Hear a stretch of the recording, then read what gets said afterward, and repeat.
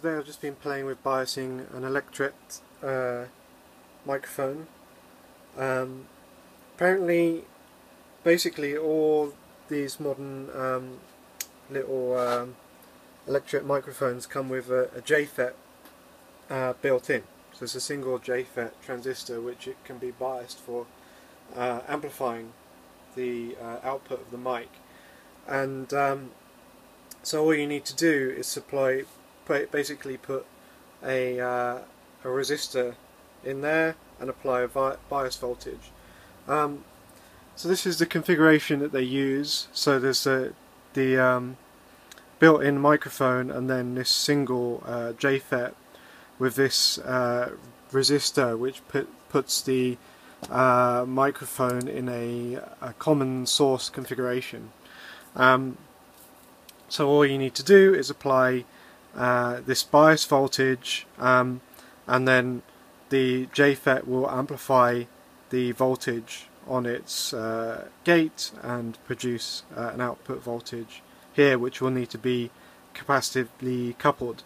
Anyway, I kind of just rigged this up to play around with it and hooked it up to my scope because I thought it would be kind of fun. You'd need to capacitively couple it obviously normally, but I just have my scope in AC coupling mode to test that out, so I thought I'd show a quick kind of demonstration which kind of shows the FFT functionality on my scope. So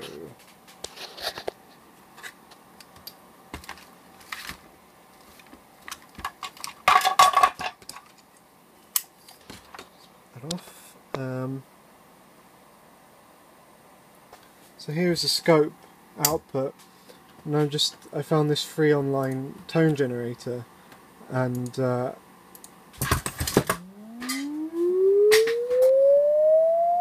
can just see really clearly on the FFT the response of the microphone, which is kind of cool.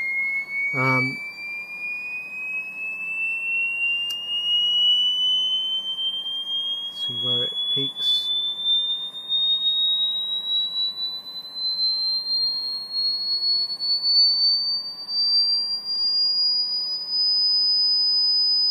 So that's peaking at 5 kilohertz, and yeah, it just works really. It's really easy and works very well. On this scope, this is a Wave Runner 6050.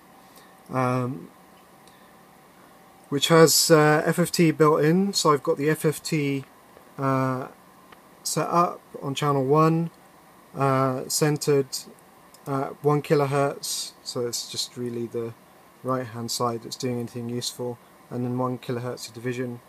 And then just to clean things up a bit, I applied, this is kind of, I think, the LaCroix version of boxcar filtering, which is their E-res noise filter. So I just whacked that up as far as I could and pushed the bandwidth down to get a nice clean trace for the FFT.